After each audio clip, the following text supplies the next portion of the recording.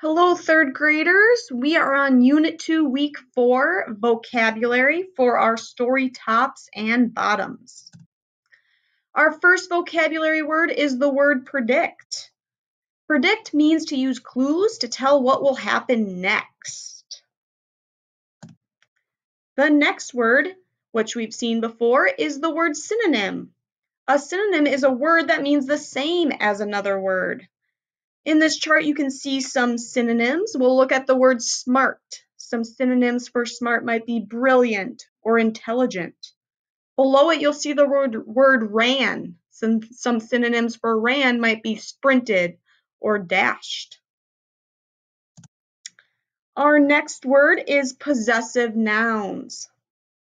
Possessive nouns show ownership to a person, place, or thing, and there's normally an apostrophe and then an S added. So if someone owns something, you would say like Camara's book, Mariah's dogs, Mark's food, Kiora's hair. Otherwise, things or places can also own something like the restaurant's food, the turtle's shell, the book's pages, the school's iPads. Notice how when they own something, they add that apostrophe and then an S after the name or the person, place, or thing. Our next word is singular possessive nouns. A singular possessive noun shows ownership to only one person, place, or thing. After this video, I will share this video by the electric company, kind of a fun one on singular possessive nouns. Our next word is plural possessive nouns.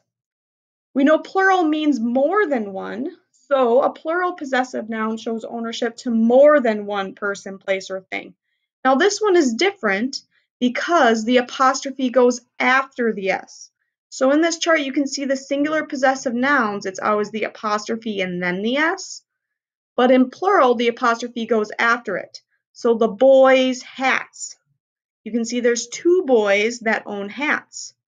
The dog's bones. Again, two dogs that own bones.